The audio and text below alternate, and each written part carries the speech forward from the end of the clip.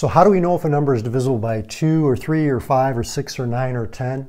Well, let's start with 2 first. So the way that you know if a number is divisible by 2 is if that last digit of the number is even. So an even number is like 0, 2, 4, 6, or 8. So say if you had the number like 72, see how that ends in a 2? That means that the whole number, 72, can be divided in half. How about for 3? How do you know if a number is divisible by 3? Well, what you want to do is take a number like 72. You add up the digits. So this would be like 7 plus 2 equals 9.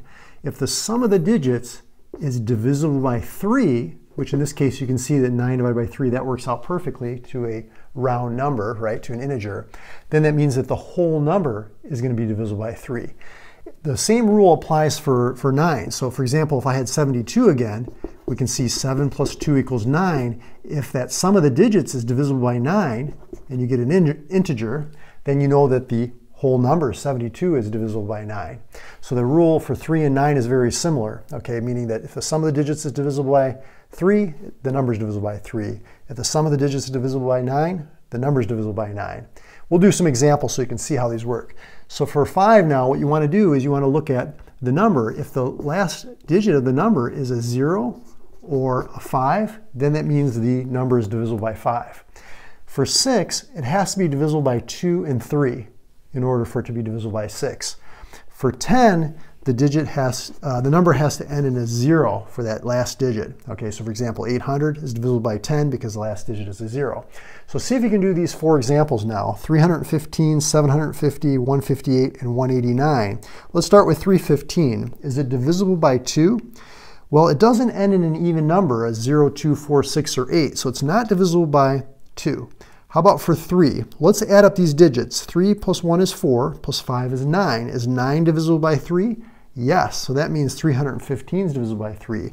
Is 9 divisible by 9? Yes, so that means 315 is divisible by 9.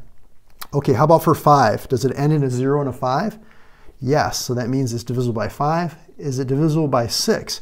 Well, it has to be divisible by 2 and 3 to be divisible by 6, so it's not divisible by 6. How about for 10? Does it end in a 0? No, so it's not divisible by 10. Okay, let's go to the next one, 750. Is it divisible by 2? Yes, because it's an even number. It ends in an even digit, 0, 2, 4, 6, or 8. Is it divisible by 3? Well, 7 plus 5 is 12, plus 0 is 12. Is 12 divisible by 3? Yes, so the number is divisible by 3. Is 12 divisible by 9? No, so that means that 750 is not divisible by 9. Does it end in a 0 or a 5? Yes, so that means it's divisible by 5. Matter of fact, it ends in a 0, so that means it's divisible by 10.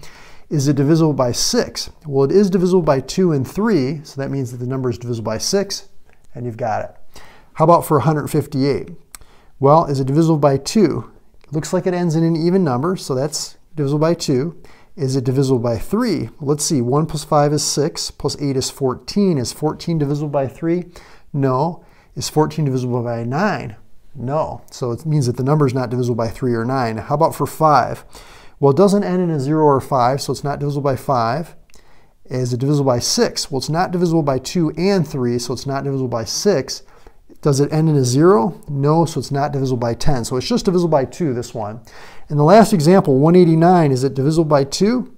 No, because it doesn't end in an even number. Is it divisible by 3? Well, it looks like that the digits add up to 18, so that means that it is divisible by 3. 18 is also divisible by 9, so that means that the number is divisible by 9.